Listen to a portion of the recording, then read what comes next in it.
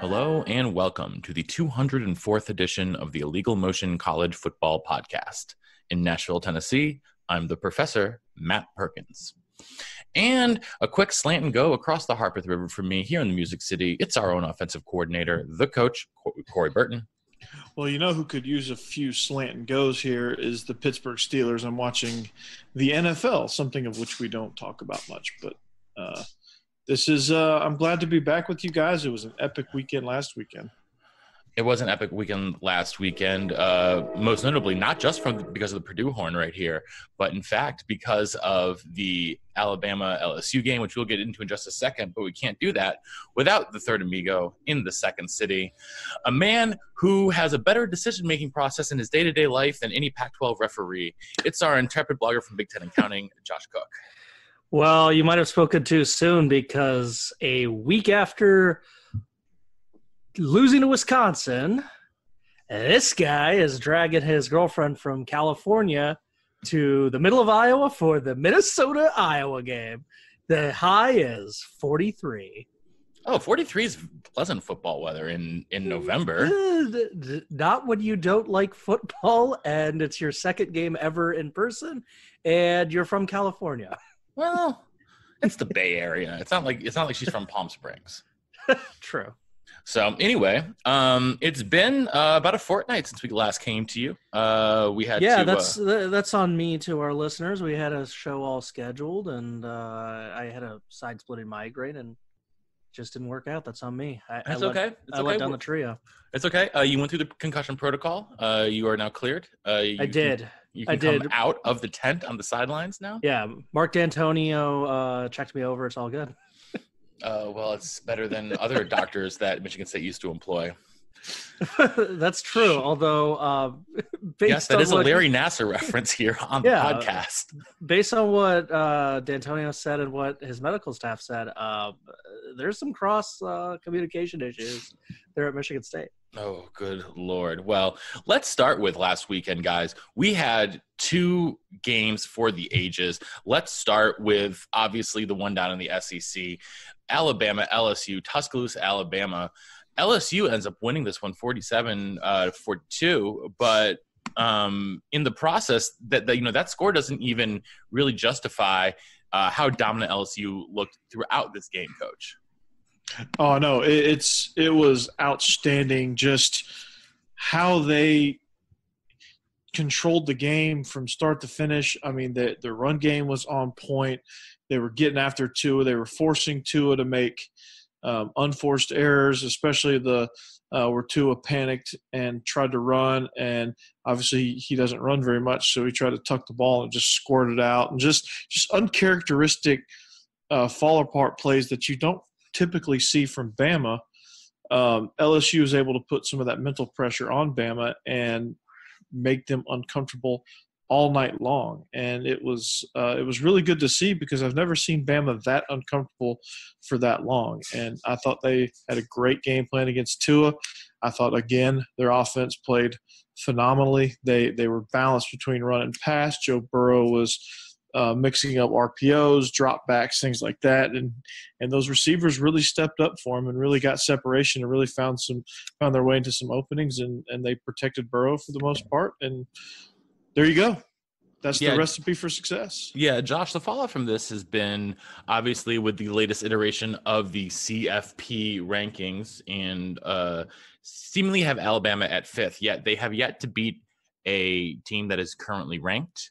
And going forward, I mean, they've got Auburn left on their schedule, but it seems like the CFP is just giving them a way to get back into the Final Four, even if they really haven't proven that much so far this season.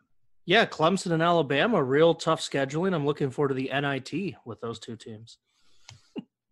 Yeah, but putting that aside, though, Josh, what were your biggest takeaways from the game last weekend in Tuscaloosa?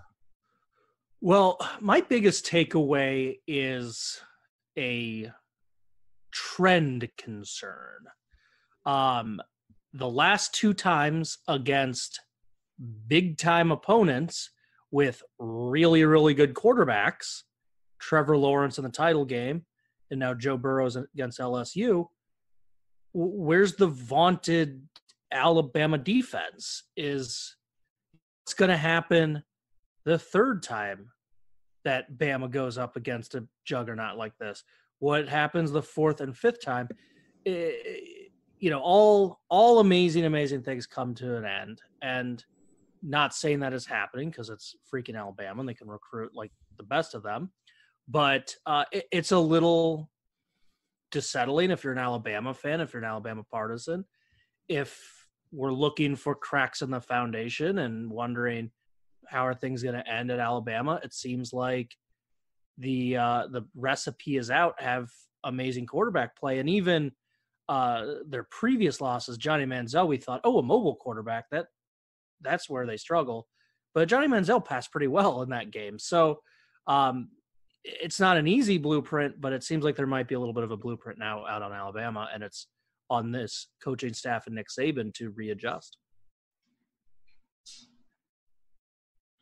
Yeah, I mean it's one of those things where he hasn't the trend, Josh, that you speak of is that he just hasn't been able to stop those spread offenses. He just hasn't been able to find an answer to try to confuse elite quarterbacks, and it's one of those concerning trends where has the game finally reached Nick Saban to the point where have we found offenses that have been equalizers now to Alabama? And I think I think that trend is starting to say yes. I'm not going to say that it is 100% a trend just yet because I still think the sample size is too small on that. But I mean, I'm concerned about, I'm concerned with the way Alabama's playing and kind of the deal of, well, maybe somebody else is about to take over. Maybe this is a changing of the guard in the West. Maybe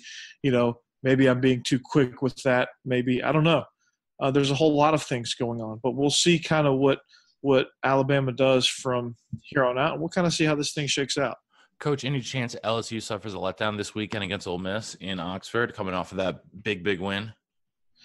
Letdown by normal standards, no, but letdown by their standards, yes. I think it's going to be a closer game than they want. I think Ole Miss is so what you're saying is that you would bet on Ole Miss to cover the 21.5 point spread. Yeah, it's an intense rivalry. The Magnolia Battle, I forget the exact name of it, but they play for this Magnolia Trophy, and it's an intense rivalry. They truly hate each other, so they're going to get Ole Miss's best shot, that's for sure. So they better come ready to play. But I think letdown, as in, are they going to lose type letdown, like an Oklahoma, Kansas State type letdown? I would be surprised if that happens, but I won't be surprised if it's tight for a while because this is, like I said, an intense rivalry. Josh, speaking of rivalries, probably one of my definite top 3 favorite trophies is on the line this weekend. That is a large pig, the Floyd of Rosedale. Let's wind it back though a week first and give the deserved props to this Minnesota Golden Gopher team who took on Penn State last weekend and beat them 31-26 in what is right now a career-defining win for PJ Fleck and this Golden Gopher team. Yeah, it was. I think the impressive thing for the win was this Tanner Morgan kid. He's had some flashes in his career. He's been efficient. He's limited interceptions. I said that a few weeks ago. But I wouldn't say he was someone where you're like, he is a, break the game open, totally dominate the game. And he did finally, and he did against Penn State, and he did in Minnesota's biggest game of the season and one of Minnesota's biggest game really of like the last decade to 20 years. And he didn't do it by hitting like 40 passes and having like an absurd bonkers day. He did it by maintaining his efficiency, 18 of 20, 339 yards, 3 touchdowns, 0 picks. It's like the quintessential Tanner Morgan day. And what impressed me, and it's a segue to what absolutely pisses every Iowa fan off known to man, which is what Minnesota did, and Tanner Morgan took advantage of it, was the Minnesota staff ran beautiful routes. They called excellent plays where the receivers were where Penn State wasn't. It was like the old Tony Gwynn quote that he hit them where they ain't. Isn't that Yogi Berra? I think Tony Gwynn said something similar to that also. But Minnesota just found that Penn State struggled with secondary routes. They ran slant posts, slant, outs, sluggos, like everything. And they were getting Penn State to bite on the slant constantly. And so every time Tanner Morgan dropped back, there was no Penn State player within 5 to 10 yards of at least one receiver. And so they took advantage of that. You juxtapose that with Iowa. They run just a horrible offense. They have no scheme that appears to work. They finally let Stanley unleash when the game is pretty much over, and they had a one-play, 73-yard, 9-second drive when they could have then tied the game, but then it was the world's worst two-point conversion I've ever seen in my life.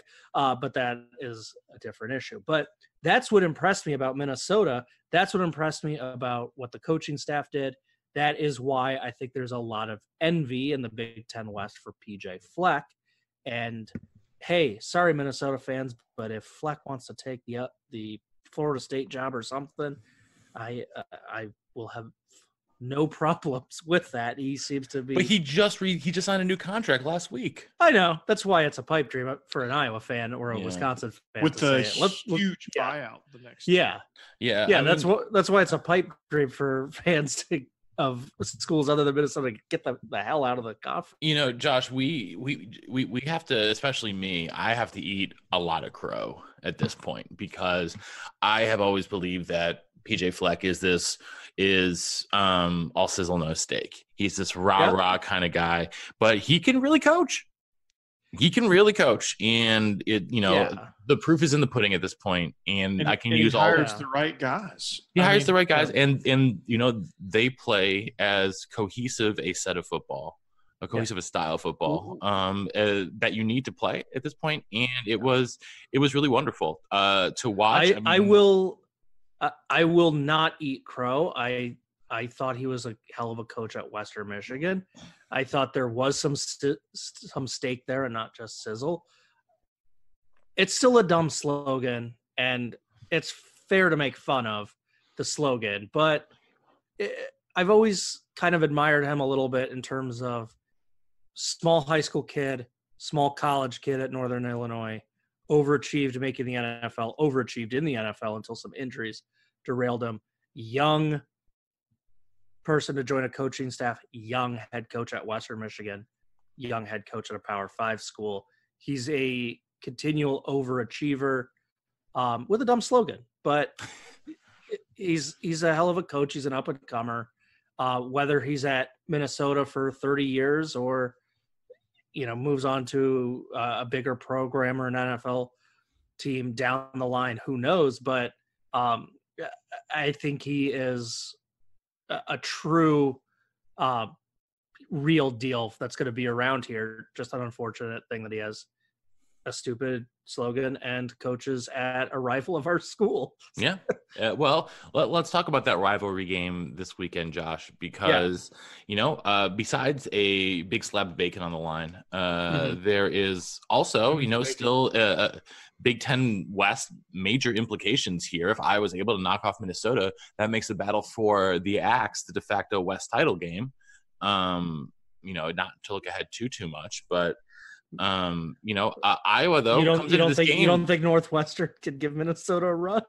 if Minnesota beats Iowa this weekend and then loses their undefeated season to Northwestern, this particular Northwestern team, they will deserve all of the hate that we will be giving them on that show. Yeah. Without a doubt. One of the other things here, Josh, your Hawkeyes are favored in this game, which, I mean, I guess does and doesn't surprise me at the same time.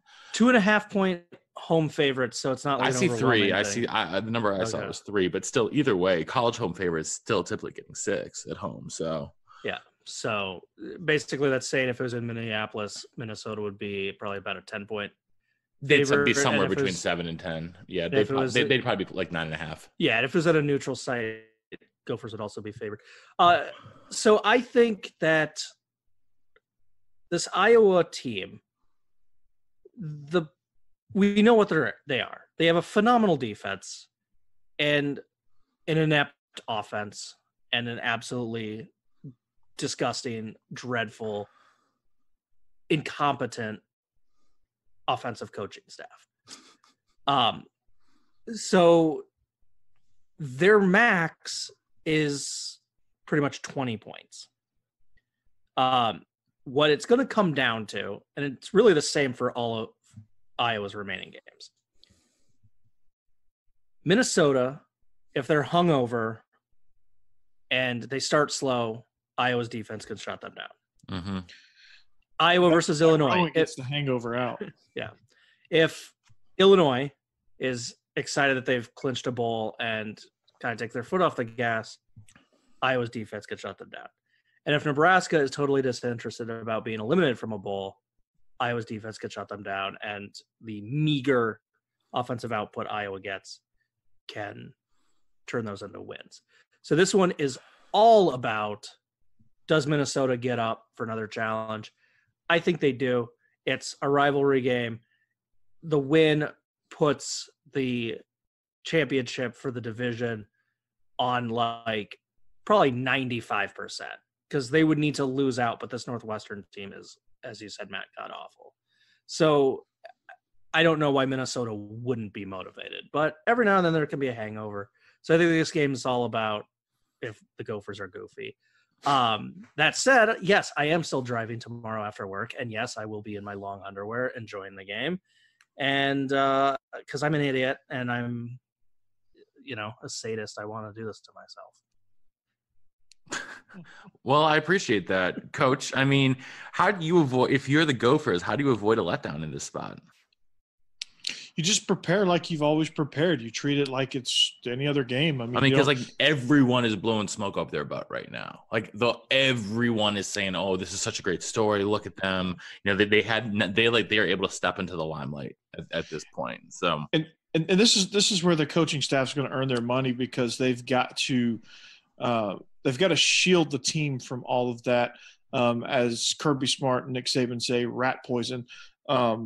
Or as Belichick says, ignore the noise. But there's a lot said. They're going to be reading their press clippings. But if they really are the way I think they are, then they will just prepare like they always prepare. They'll play like they always play, and they play a good, clean brand of football, and they don't make a ton of mistakes. This is not the same Minnesota team that PJ Fleck inherited. His culture is starting to set in. And they're not Where's a culture. Your favorite word again, Coach? Yeah, that C word. This is not the type of culture that takes any game for granted and doesn't get too high, too low. I think they just kind of stayed at even keel. I could be totally wrong, but that's just the impression that I get. There's one more thing working in Iowa's favor. So this is Kirk Ferentz' 21st season. They have 3 conference championships. They have the Big Ten title game appearance. So that means that there are 17 other seasons in which Iowa has been eliminated from the title race. And I'm positive, without even looking, that Iowa's karma has to mean they're 17-0 in those games. Their first game out of being eliminated, that's when they come out ready to go. And another fun up. Stat for this weekend. Do you remember when the last time Minnesota won in Kinnick Stadium was? I believe it was 20 years ago, 1999, during one of the dark days of Ferentz's first season. Yeah, that 1-10 team. 10, yeah. I believe they beat Kent State Golden Flashes. Well, Coach, you talked about Minnesota playing clean ball. They do. They are accruing basically 4 penalties per game. They have been barely penalized at all this season. So they have been playing some very, very clean football. Although Iowa not far behind them. They're only about 3.5 per game. 4.5 per game on the season. So shouldn't be a lot of laundry on the field. Hopefully, Josh, this weekend, because I'm sure the refs would find a way to blow it for both teams at the same time. Well, I've got one more stat that I want to give you guys just to highlight the ineptitude of Iowa football. So Iowa, we are 4th in the country in red zone percentage, 966. Doesn't that sound impressive? Well, they've got 29 red zone attempts. The 3 teams ahead of them are at 49, 39, and 38. The teams behind them are at 41, 40, 38, 32, 32. They're the lowest. Rushing touchdowns, 10. That's the lowest, other than Purdue. Red zone passing touchdowns, they're at 7. There's only 2 teams less than them. Run heavy Kansas State.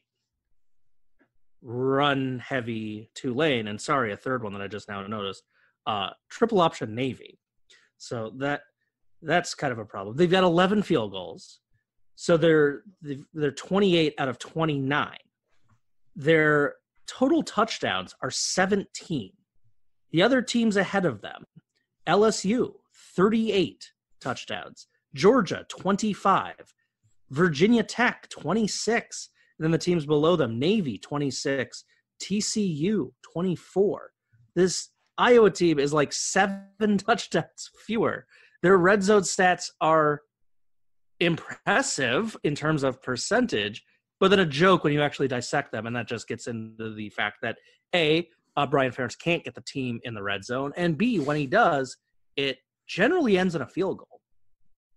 Yeah, I mean, if 11 of your 28 red zone conversions are field goals, that's not probably a great sign. I'm gonna call out an Iowa writer too. So this is a deep cut, but Mark Morehouse, big Kirk Ferentz supporter, basically writes every excuse column possible for him.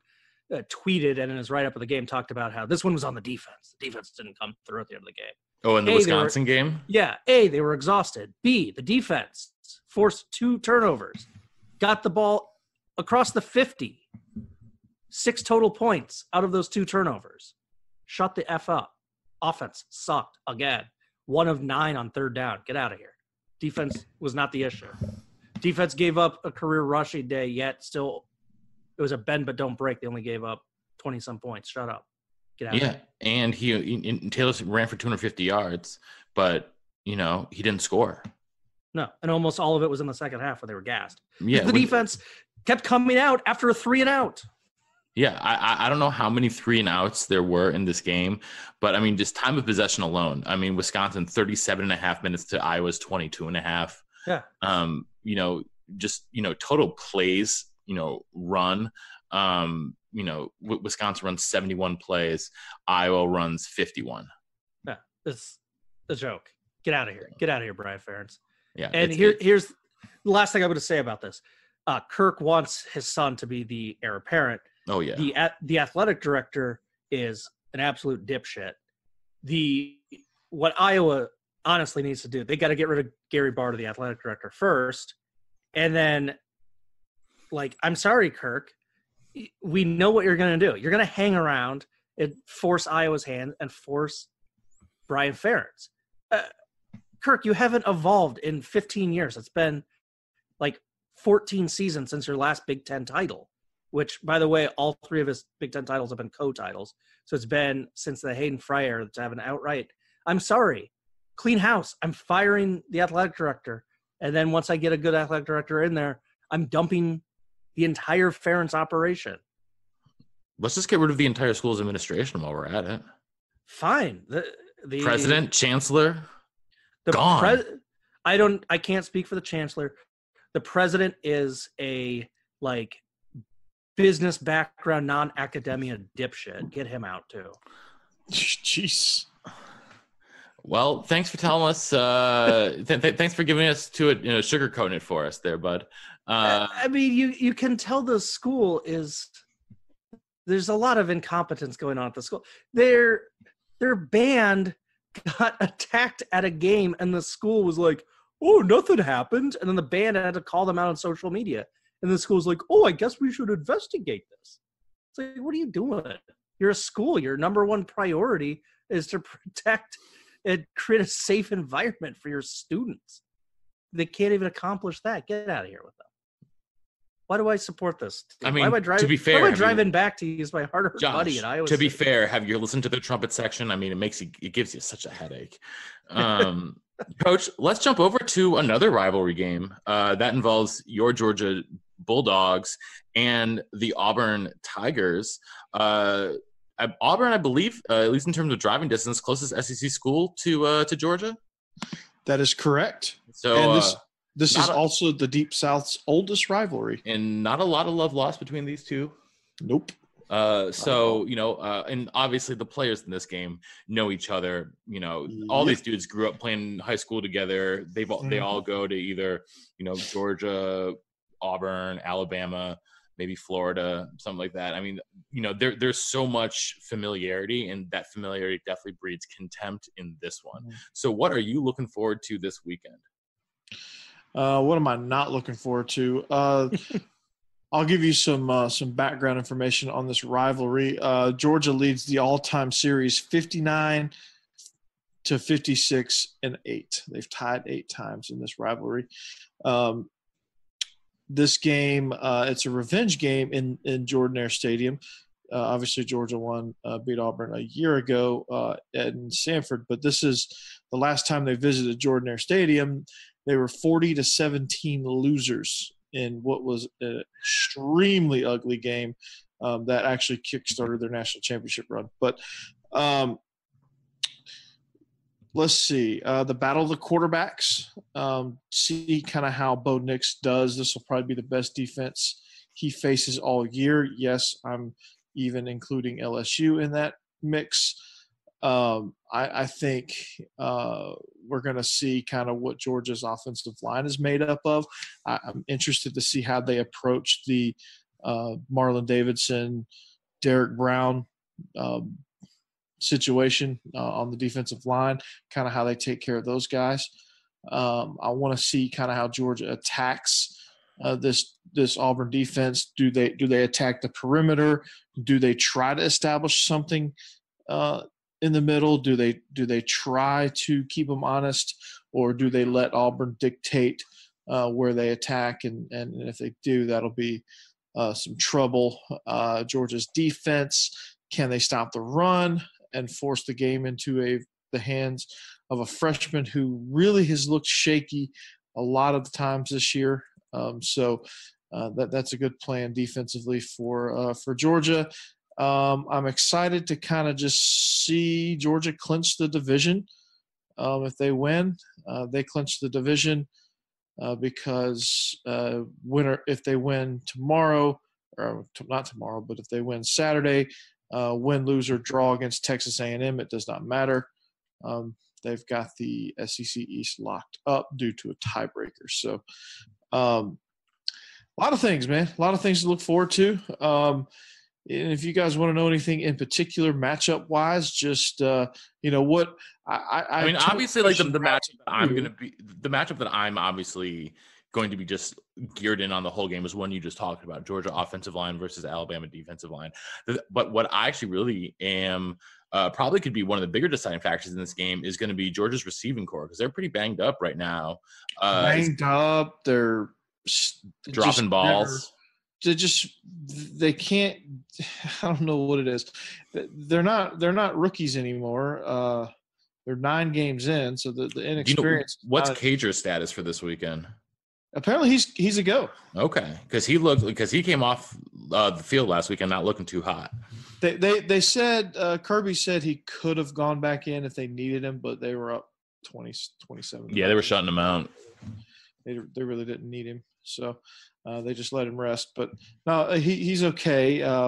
Apparently he got cleared. He practiced. Actually, he was a full participant on Monday's practice. So The center, Trey Hill, he's also clear, and he's a go. So that'll be a good shot in the arm.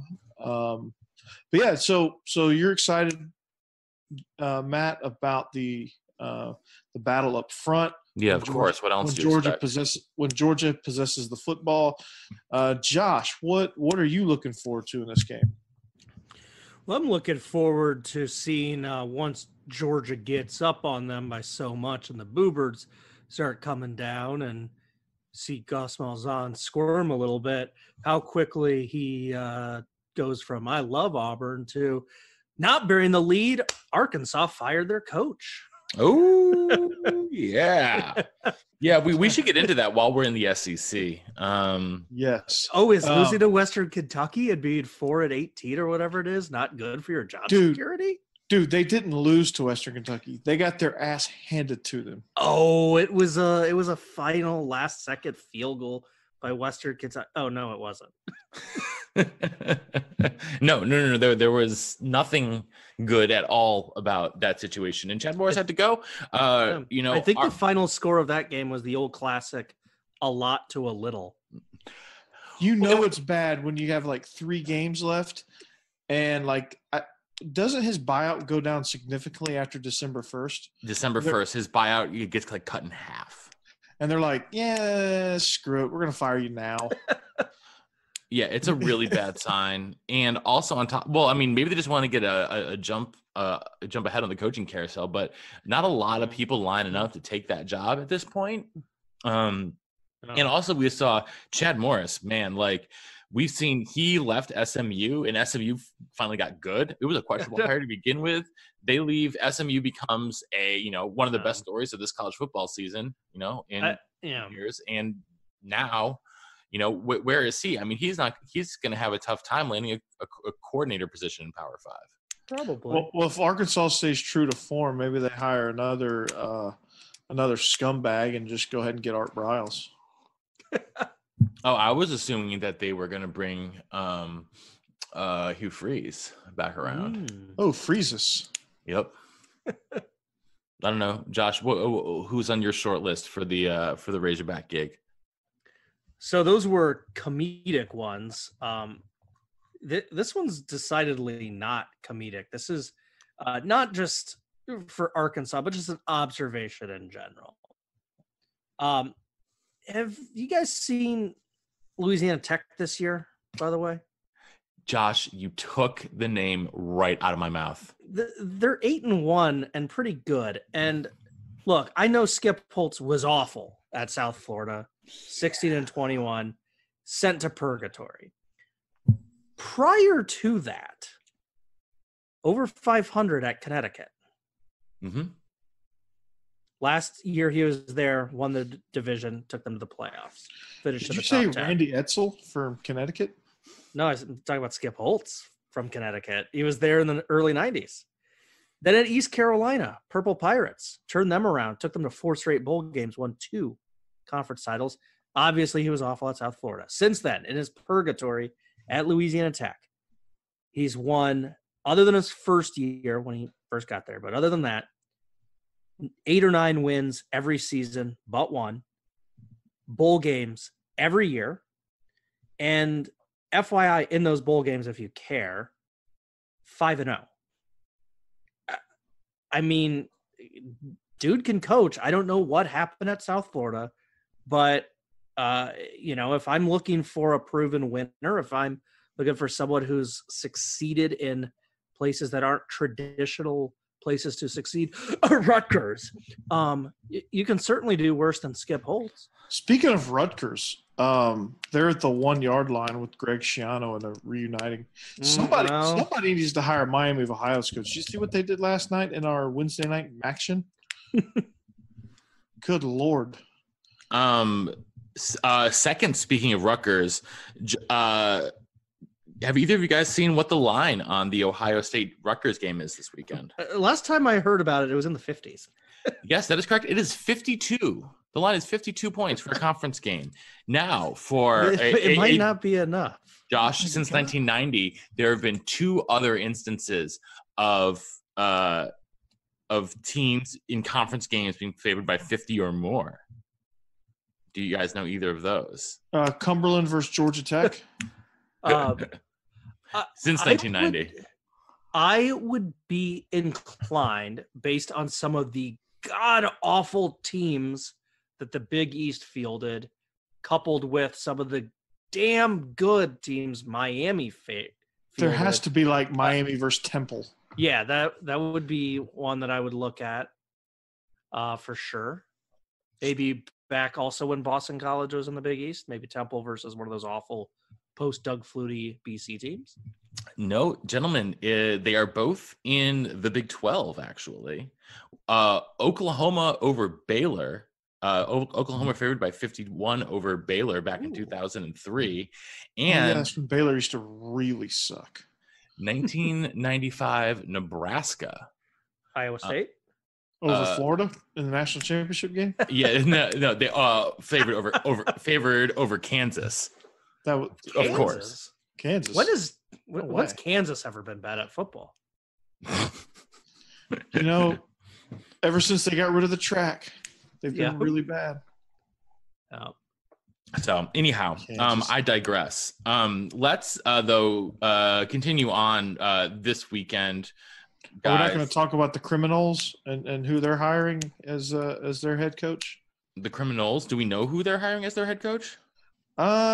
Well, let's talk about a couple of the possibilities. Okay. I know one of them, Matt, you and I discussed very briefly, and then the other one I sent in the group chat today.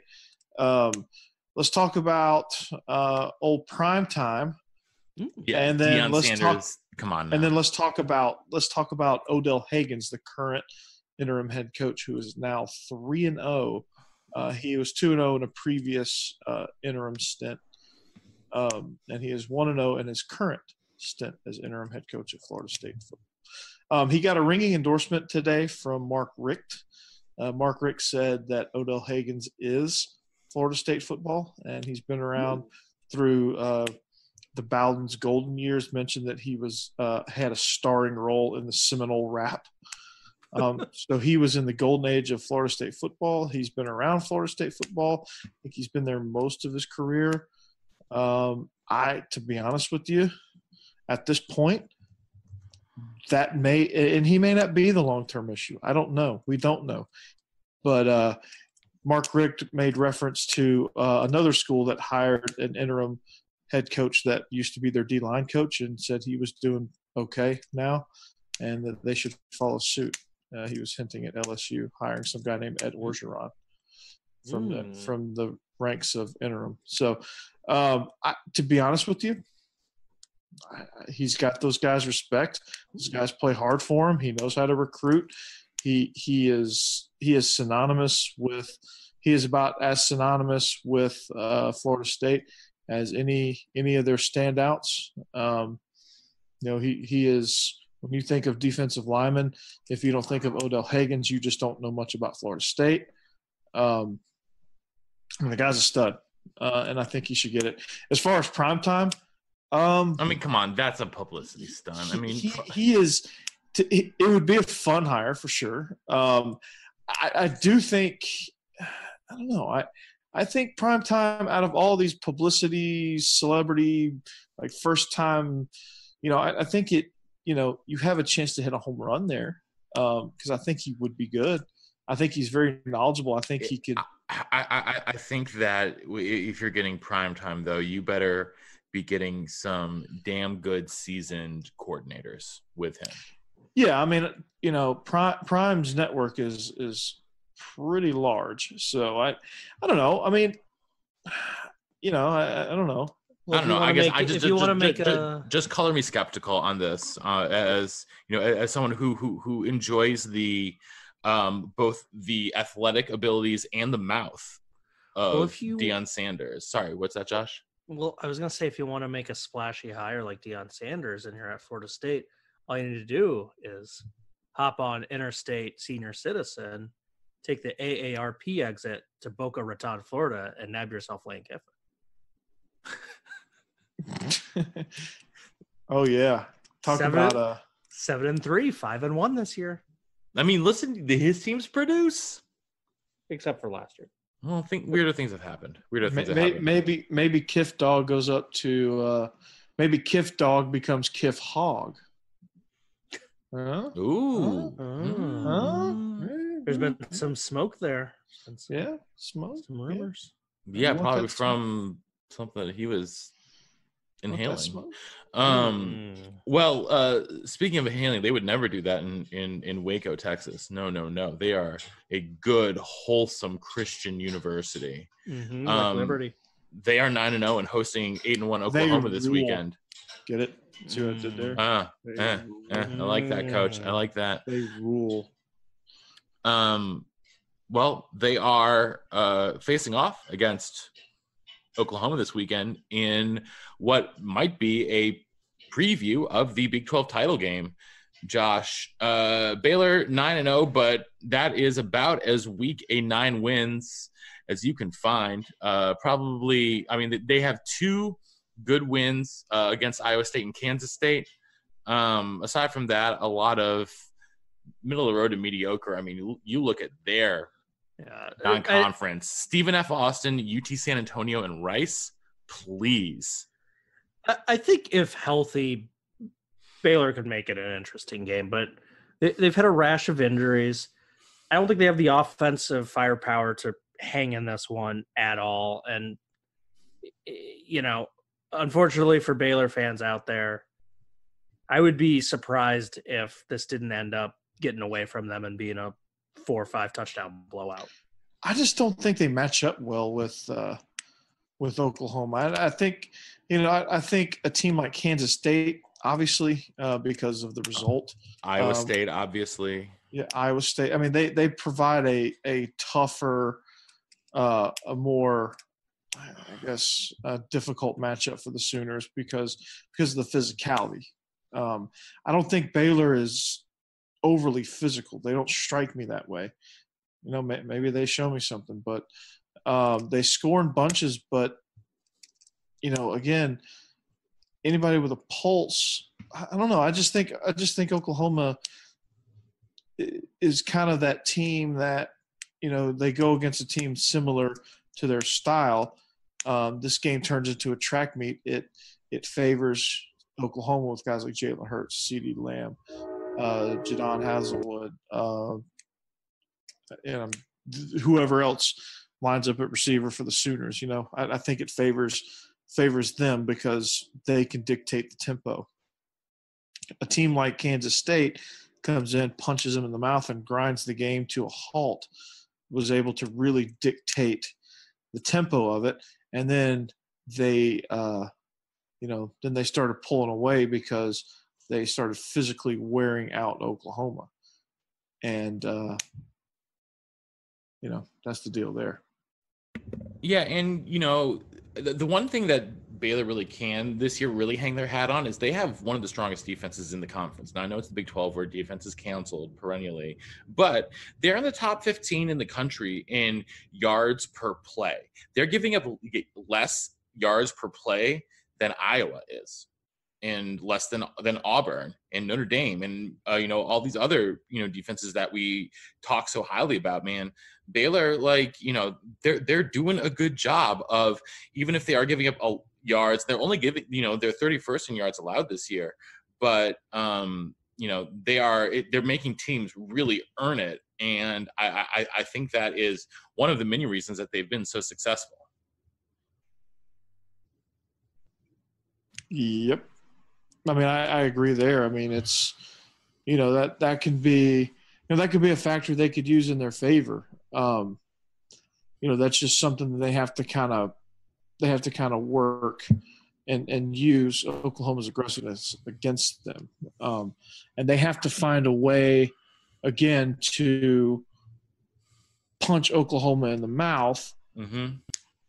And it's going to come down to, and in this conference, really, it comes down to who can not only start to dictate the tempo of the game, but who can maintain that tempo, and who can Baylor force Oklahoma to try to play Baylor ball, they have a distinct advantage. If Oklahoma can do the same, obviously they're going to win this game going away. So because you throw all that talent out there, and it just kind of overwhelms them. Josh, you got anything to add here on this one? No, not really. So I'll talk about a team that's more interesting that we haven't talked about yet. But how about those Illinois Fighting Illini, 27 points in the fourth quarter to steal the victory over the sinking Spartan ship.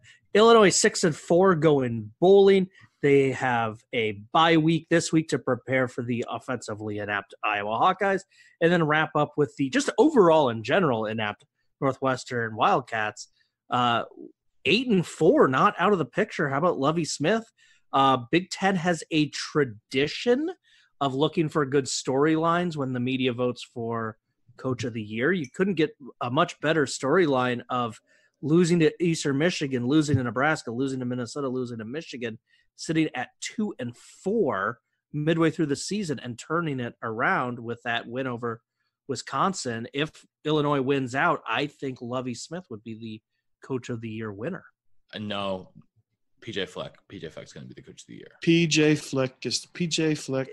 You never know, though. The PJ Fleck is PJ Fleck has gotten Minnesota to 10 wins at minimum this year. But what if Minnesota loses out? They're not going to lose it. They're not losing to Northwestern. What if they lose twice to? Okay, if they lose to Iowa and Wisconsin, they've still gone 10-2, and even then, Jim Tressel went 14-0 every season and could never crack the top 5. They'd give it to Pat Fitzgerald for going 6-6. The Big Ten. Yeah, but they had so much grit, Josh. Yeah, the Big Ten can be really, really goofy. I'm saying if they win out, you can't count out Lovie Smith, because that's what the Big Ten does with their Coach of the Year award. It's impossible to predict who wins it. Well, guys, one thing I want to throw in here before we depart tonight, I went with the good old fashioned triple screen experience last Saturday. I had Wisconsin, Iowa on the big TV. I had LSU, Alabama on one computer, and do you know what I had on the other computer? Princeton, Dartmouth from Yankee Stadium. And let me tell you, gentlemen, that was one of the most fun games I have watched in a long time. Obviously, the Princeton-Dartmouth game every year is a bit of a conflict for me. Dartmouth is my hometown.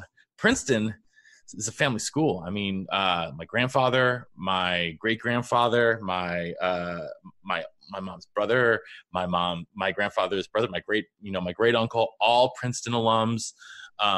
But Dartmouth, I for better or worse at this point, I bleed big green, being a Hanoverian or Hanoverite or whatever we're supposed to be called. This game in Yankee Stadium was so much fun to watch. It was a great atmosphere. Yankee Stadium not completely full, but more full than for the Pinstripe Bowl, that's for sure. And Dartmouth got out to a 17-0 lead and was able to hold on, win 27-10. And just looked absolutely fantastic. Dartmouth is one of the few teams that really, truly employs a 2-quarterback attack that is effective. This one, though, they were keeping it on the ground. It was cold and windy in Yankee Stadium, so Dartmouth carried the ball 52 times for 225 yards. But a couple of those, though, were a lot of the negative yards were knees at the end of the game. Dartmouth just looked fantastic. Jared Gerbino, who I feel like has been around since at least the first Clinton administration, he's about a 17th The first year, one? Yeah, like the 92 to 96. I guess it's one administration, 2 different tenures. But Jared Gerbino, he's still a freight train, man. I love watching that guy play. He's got it's so cliche. He's got the heart of a champion, and he is going to, put his head down and get the yards he needs to get on the ground. And just Dartmouth looks fantastic. Buddy Teevens doing such a great job with his team, and they are on the cutting edge of football in a lot of ways, that they use AI and virtual reality and these completely robotic tackling dummies to reduce the amount of player injuries. And it's they were the first school to have a full-time female coach. They've been doing a lot of things that go against the grain of traditional football, and I'm really glad to see that it's paying off in Hanover. For sure. So, guys, anything to end here at the end of our show? I got three things, but they're a little bit longer, so I'll let Coach go first. Well, in this household, we're also excited for the Clemson-Wake Forest matchup.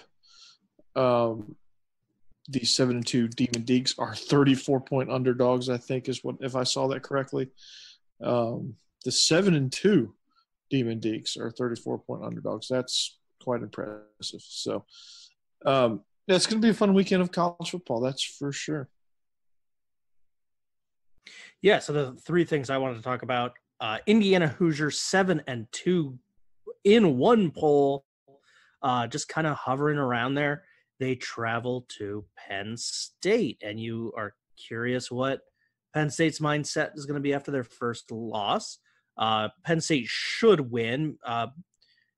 Indiana's a little bit of a smoke and mirror team for those of us that follow the Big Ten, but it is an intriguing game for a better than expected Hoosiers team. The other one, we didn't talk about Notre Dame and Navy. Very intriguing game. Both teams are ranked. Navy 7-1, a big bounce back season. Seemed like we were wondering, has Niumatalolo's system been found out, or is being in a conference too much for them to handle? No, just an aberration. They're back. What do you guys think of that game? I'll always be rooting for the Middies. No doubt.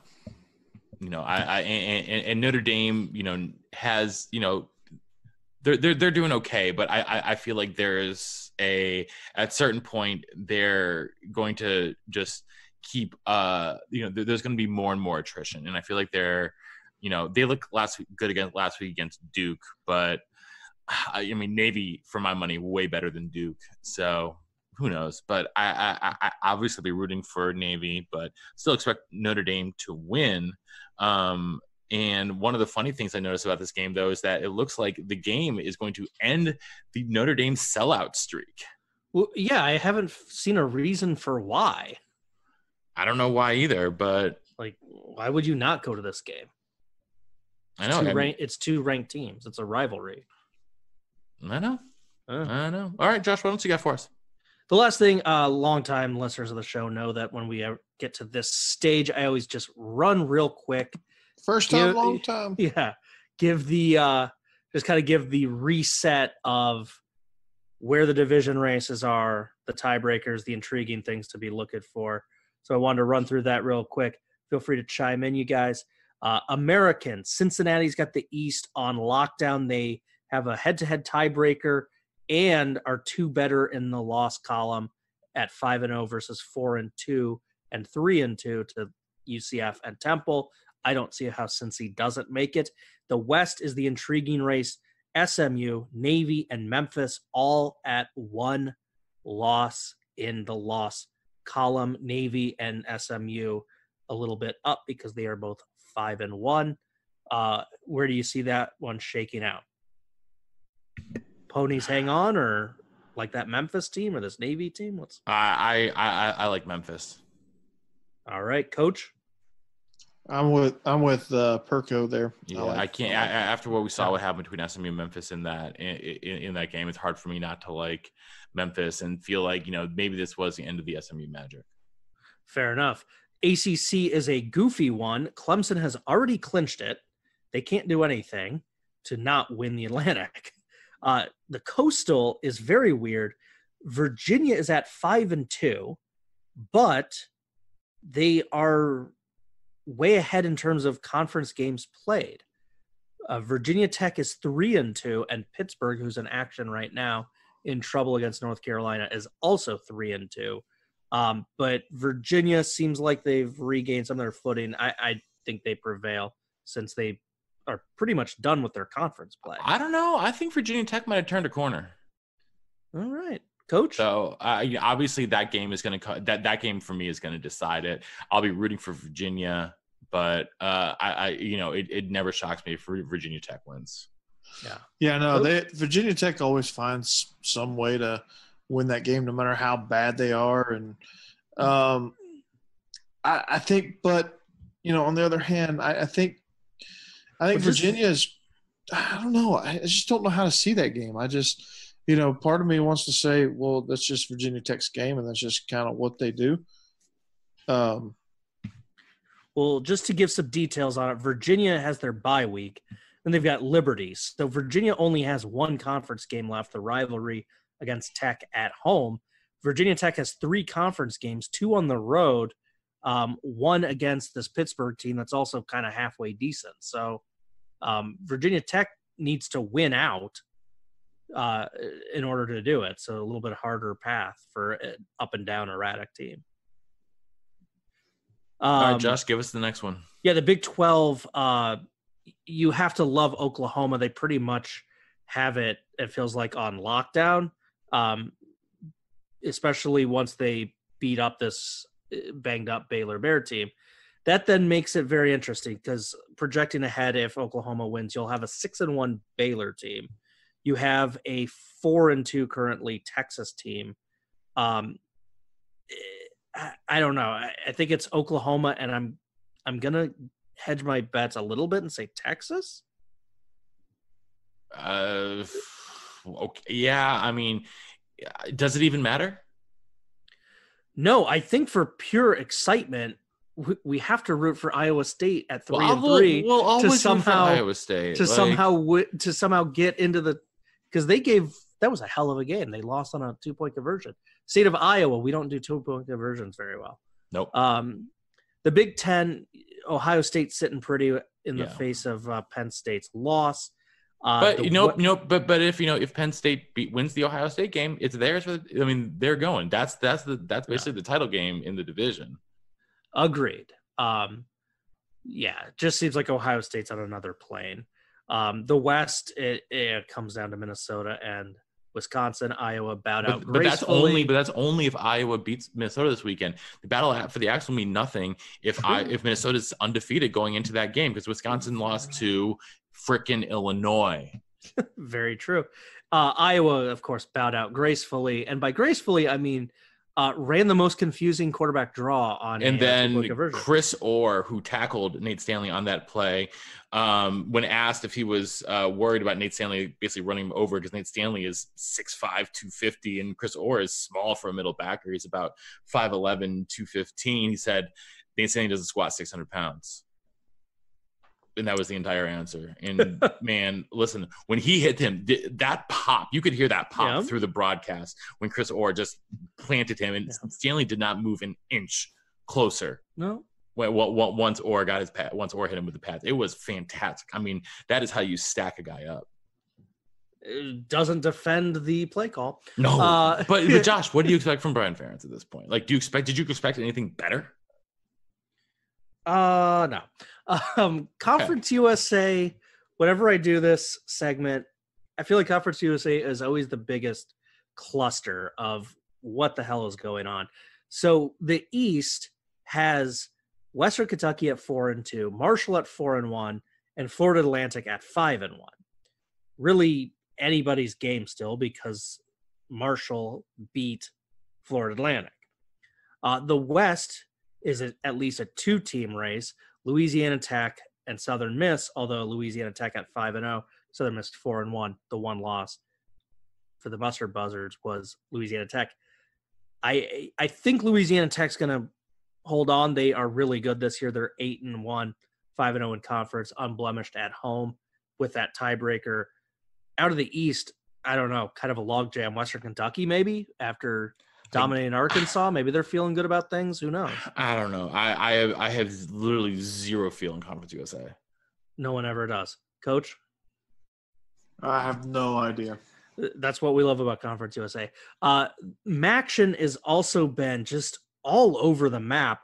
For instance, Northern Illinois is 4-6 on the season, 3-3 in conference, and yet still alive to win their division. Other than the Miami of Ohio Redhawks, who have pushed their mark to 5-1 in conference, several games clear of Buffalo and Ohio. Other than the Redhawks, the West is a mess right now. I guess maybe Western Michigan, who's leading it right now, wraps it up. Who knows? I mean, Yeah. Again, at this point, it's such a freaking toss up. I tell you who's not getting it is Bowling Green Or Akron. or Akron. Oh, Akron.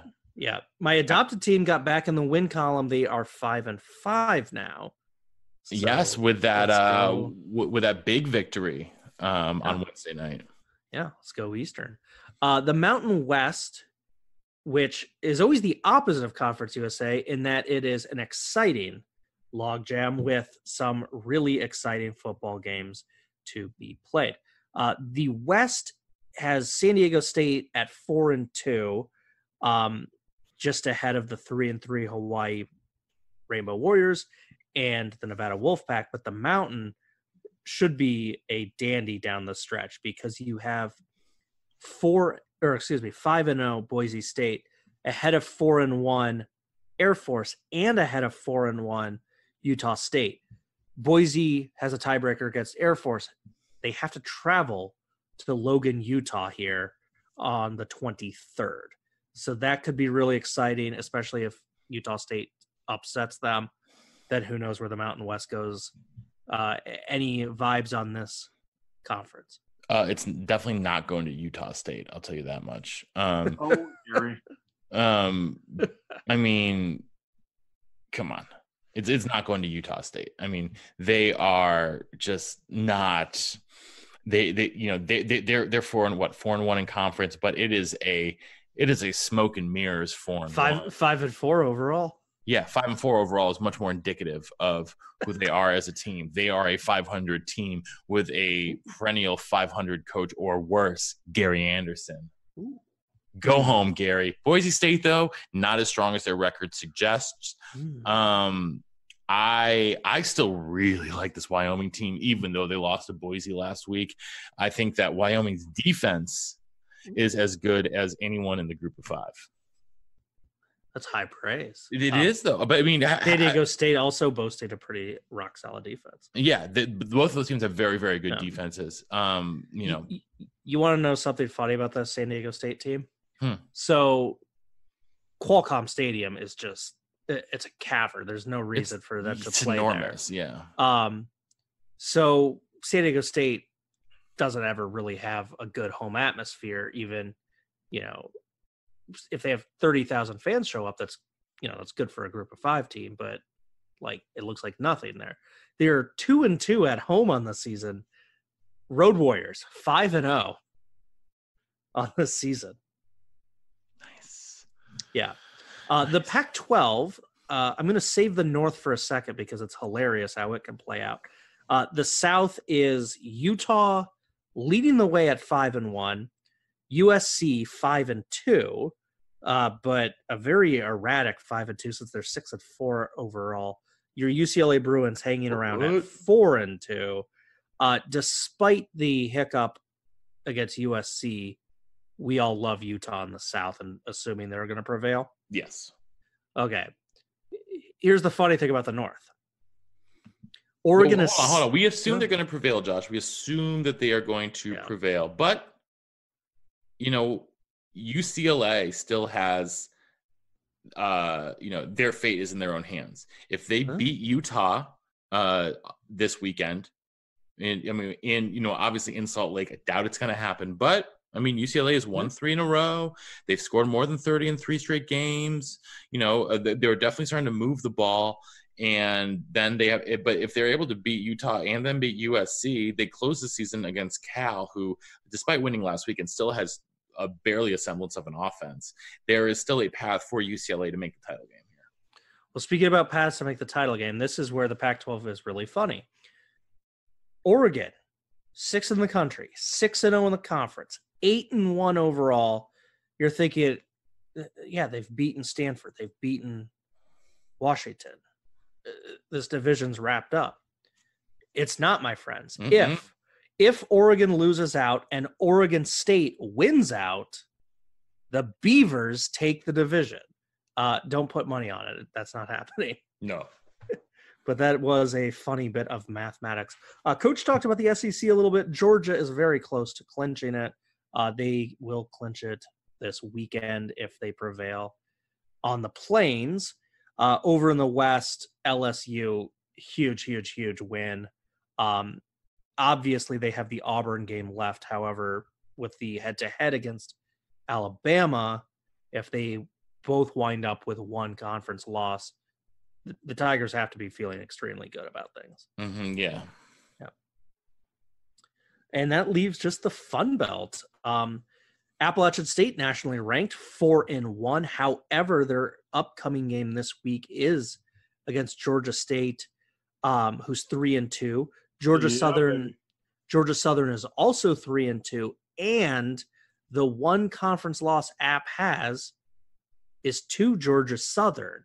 So, yeah, App is 8-1 and clearly the best team, but they haven't wrapped it up yet by far, especially if they stumble against the Georgia State Panther team. The West has the Ragin' Cajuns ahead of Arkansas State and UL Monroe, although I feel pretty confident about the Ragin' Cajuns. They are 7-2, gave App State a little bit of some trouble, and on top of that, the Cajuns already have one of the tiebreakers, blowing out Arkansas State on the road a couple weeks ago.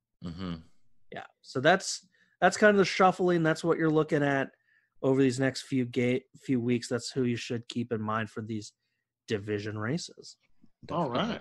All right. Well, thank you, Josh. I think that is going to do it for us here this evening on the Illegal Motion College Football Podcast. So, on behalf of our own offensive coordinator here in Nashville, Tennessee, and our intrepid blogger from Big Ten and Counting, Josh Cook, up there in the Windy City, this is the Professor in Nashville saying so long and see you next time on the Illegal Motion College Football Podcast. Yeah, baby. Thanks for listening to the Illegal Motion College Football Podcast. To get in touch with the show, email us at illegalmotionpodcast@gmail.com. Follow us on Twitter at illegal_motion and check out our Facebook page.